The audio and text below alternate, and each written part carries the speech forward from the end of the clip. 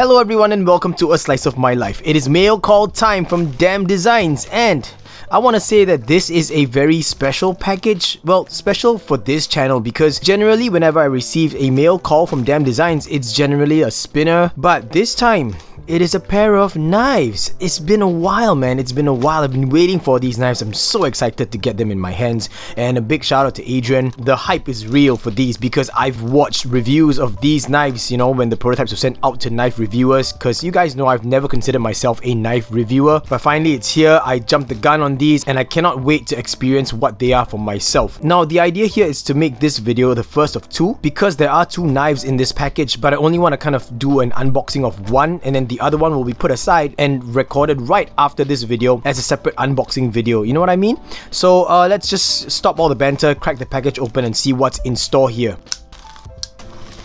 So it looks like a couple of hard cases and it's got the Damn EDC logo. Yep, no longer just Damn Designs but Damn EDC emblazoned or laser etched onto this, and it's got the knives marked out here. So this one here is the yokai, because basically it is the basilisk just with a tanto blade.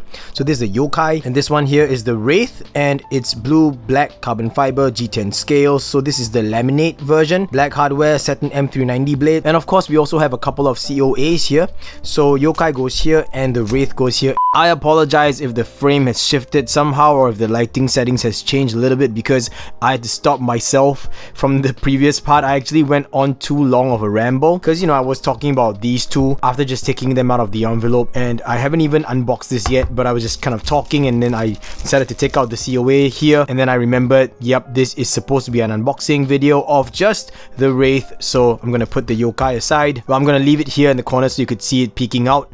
I've not yet opened it. I just wanted everyone to know. I've also not yet opened the wraith. I just took this out of the packet. So you've got a microfiber cloth as well as a COA inside this little packet here, and the COA looks like this. It's Wraith WR, I don't know what this is, 012, blue black carbon fiber G10 scale, satin M390 blade, signed by, this signature looks like a letter P and a letter S, and if that's the case then it is by Patric Silva. So shout out to you, Patric. I mean, of course the man behind Damn Designs is Adrian, but also Patric. So yep, certificate of authenticity, and we've got this little Damn Designs logo, or the Damn EDC logo, kind of emblazoned. Let me see if I can get the settings too bright. Let me see if I can darken it a little bit, bring the brightness down just a bit. There we go.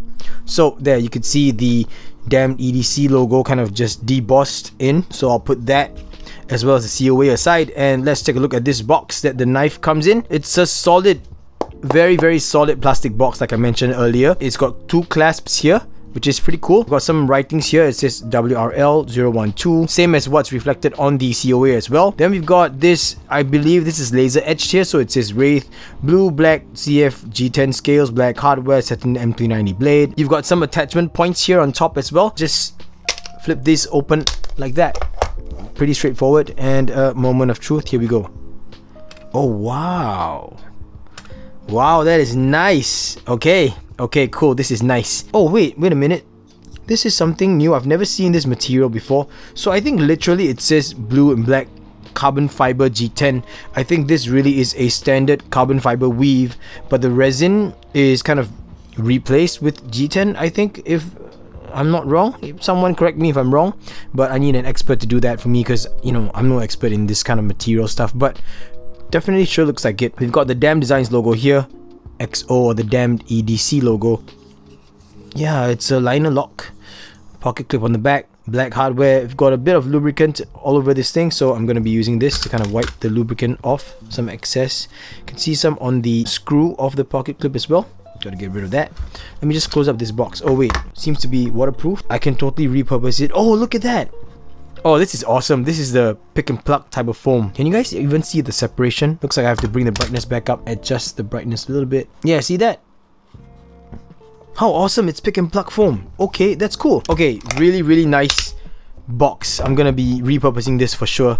So I'll put the COA and the cleaning cloth here. Taking a look at this, and up here we got a hexagon style pivot pin, and it's got a concentric, I guess repeating hexagon motif in there. Black backspacer, and it's got a very cool, nice, discreet lanyard slot right here. So your lanyard goes in and it comes out, but I don't know if this is too small for a 550 paracord. Gotta try, you know, gotta try. But for any 330 or 375 paracord, it should fit in there. Flipper tab. Oh, okay, so flipper tab is a little bit sharp. You could see some of my skin being scraped off already. Of course, I have to admit that I don't have the best skin in the world. Got some dry skin going on. Yeah, a little bit sharp here on the jimping, and the jimping up here on top of the knife is actually not as sharp as the jimping here on the flipper tab. Yeah, you guys can see the aesthetics. Yeah, you see how it fades up here? That's real carbon fiber, man. It's that natural grind. I love it. Like this kind of thing. It's just unique, you know. This really gives a very unique touch to it. I like it. Oh, okay, so the slot for the Torx driver goes here. And right out of the box, I've got a little bit of lint in there, but blade centering looks to be, yeah, not the best. Leaning a little bit towards the show side, just a little bit. And I do see a little bit of what looks to be the serialization marked out on the underside or the inside of the backspacer. So I'm gonna be opening this up. I'm actually quite excited. My hair's standing a little bit. Just, here we go. Oh, that was good. Okay, that was really good. Wow, okay, I've got to do that again. Sorry guys, it's really, oh, that's so smooth. What?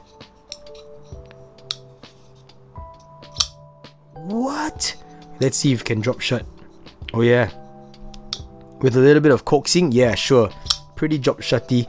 But what, this is awesome. This action here, this action is awesome. Look at how snappy this thing is. I just gotta push down on it. I don't have to flick it this way, just push down. Wow. Okay, now that it's deployed, let's take a look at the lockup. Lockup looks to be pretty okay. I know it's hard to get on camera because it's a liner lock. It's so small in there. I like the fact that this recessed area is cut out a little bit deeper in, so it's easy to reach the lock bar right there. Cool.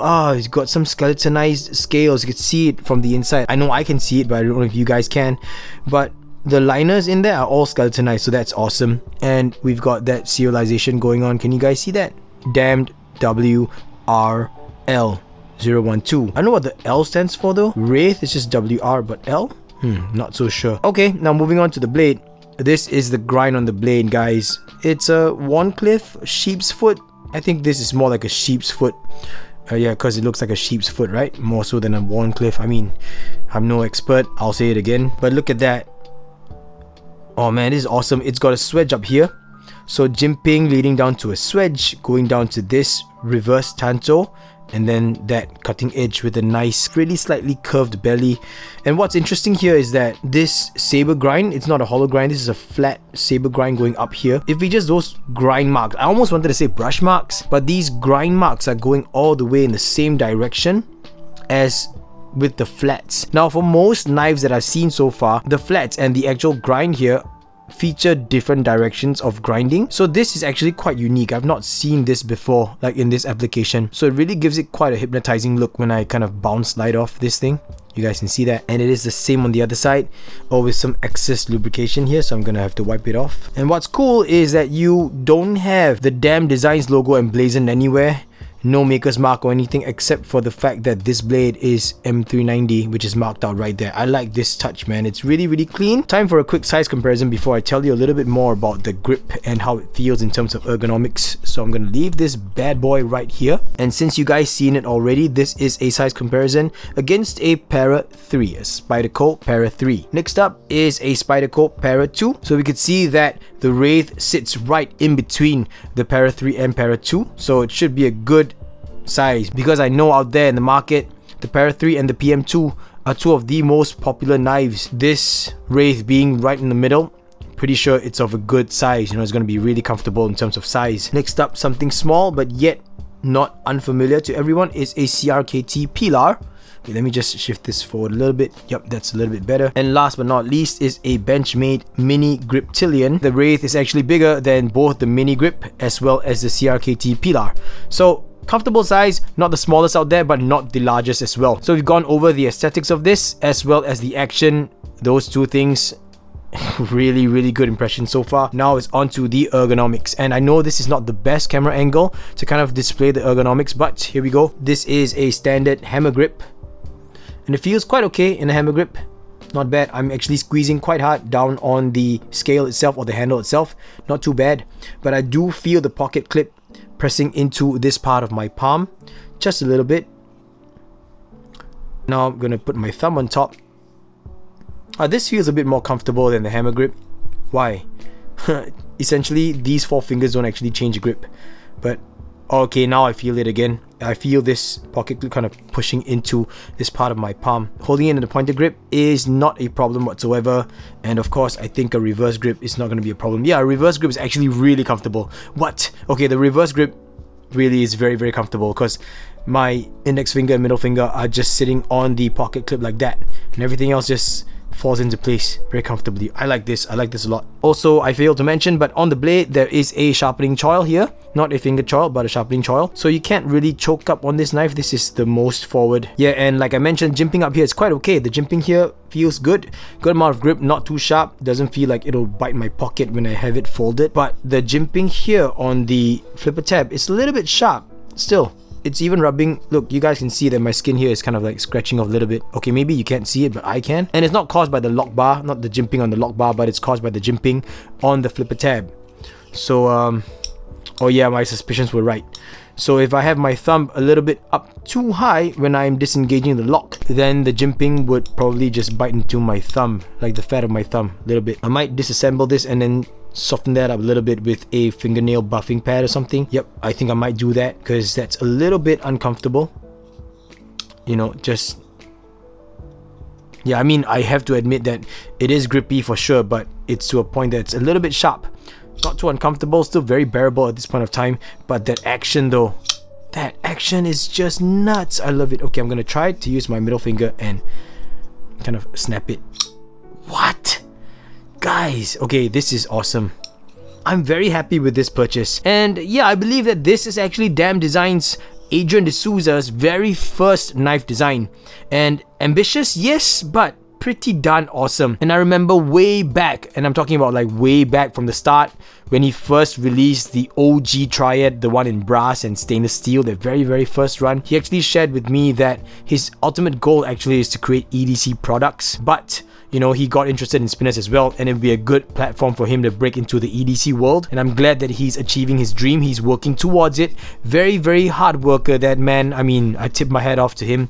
Adrian, you are an awesome person, and this being your first knife design, I gotta say that this is actually surprising, man. I'm really pleasantly surprised. The action, the design and everything. I told Adrian if he ever makes a knife design, because I was just starting to fall in love with knives, I told him once you make a knife design and release it, I am gonna support. And he knows I kept my promise. When he released this, I made sure that I got on it ASAP. And that is my first impressions on this, everyone. At this point of time, I don't think I've missed out on any other details. So if anything that I've missed out, and if you want specs and everything, I'll put it on the screen like right now, right here, including pricing and all that kind of jazz. But very happy with this. And basically, you guys know the drill. What's going to be happening next is that I will be putting this on my EDC for the next week or so. Right now on rotation is this guy in my EDC. So this will be on the EDC for the next week. And then I will get back here and tell you guys what I really think about the Wraith by Damn Designs, or Damned EDC, after spending time with it and really putting it to use. And that is it, everyone. Thank you so much for sticking all the way throughout and sharing in this slice of my life. And if you like the content that I'm putting out here, please consider subscribing to the channel. It would really mean a lot to me. And if you do subscribe, make sure that you hit the notification bell so that you'll be notified of any new uploads that I put out. Also, I run a Patreon page. I'll put a link up here to that in case you want to go check it out. And if you do become a patron of mine, thank you so much in advance, because it really helps me out, even more than whatever YouTube can. You know what I mean? Yeah, because of all those things that's happening now on YouTube, all that kind of stuff is really crazy. So as I end off the video, stay tuned for the next one, which is going to be the unboxing and first impressions of the Yokai by Damned EDC. I will catch all of you in that next slice of my life, and until then, Gaga Boos.